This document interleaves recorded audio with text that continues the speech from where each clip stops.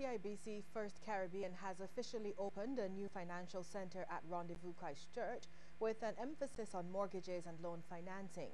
Managing Director of the bank, Mark St. Hill, says the center is the first of its kind in the region and will operate on 6,600 square feet of space.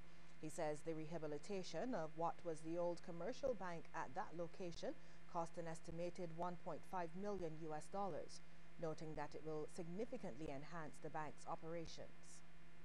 Over the last 18 months, we have been reconfiguring our branch channels. And a big driver for this is to improve the access points for our clients in making what I would say is their most important financial decision. For a retail client, usually a mortgage, followed by a car, and then health or education or whatever, is a substantial investment for that client. What we have done in increasing those access points, and what we would have seen over the last 18 months, is a concept called the Loan and Mortgage Center. This goes a step further to becoming a true sales and finance center. Mr. St. Hill says this type of approach has helped the bank both in terms of customer service and overall performance. The end result of all of this, we are seeing our sales growing extremely well. Last year was a record year for us, and what it means is that clients need somewhere to have a discussion with a financial advisor.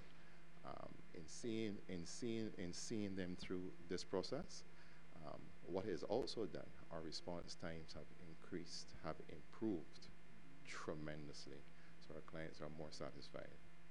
The new financial center officially opened from today. Telecommunications company Digicel is staking a claim as having the fastest mobile network in the island. Digicel is citing an independent report by US-based Brightcoms, an independent engineering services company specializing in providing total solutions to meet the dynamic needs of the telecoms industry. In a statement, Digicel touted the speed of its 4G mobile network, noting that its 2G or voice network was also singled out for praise in the area of call quality. Digicel said Brightcom's benchmarking measurement allowed them to determine their network's performance in the market compared with competitors through an independent and reliable third-party analysis. The audit was carried out in Barbados by Brightcoms between January 5th and 12th this year. Here is a look now at how the stocks traded locally and regionally today.